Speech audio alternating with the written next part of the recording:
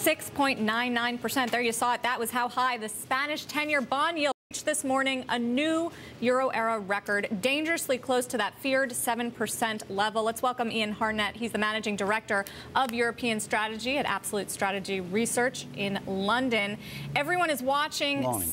Good morning. Everyone's watching Spain, Ian, this morning. I'm watching Germany. Usually all the money pours into the German bonds, but we're not seeing that today or in the past few days. Absolutely right.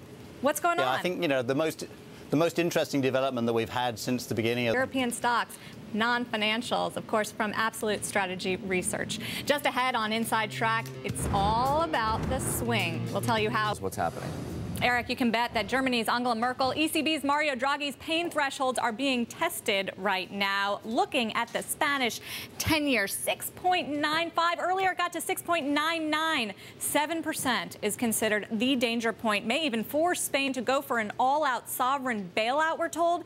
The bank rescue clearly not helping. Moody's last night cutting Spanish credit rating one step above junk, saying that the bank help would increase the government's debt burden, which is why those government borrowing costs are skyrocketing.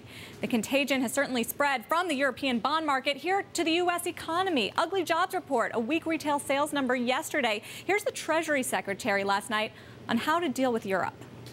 Scarlet, I know you've got more on the action in other markets. Yeah, and let's start with European stocks, Sarah. European stocks right now in the red, losing 0.6%, but coming off of its lows over the last couple of hours, last couple of minutes here. Still, with basic resource companies, the leading decline.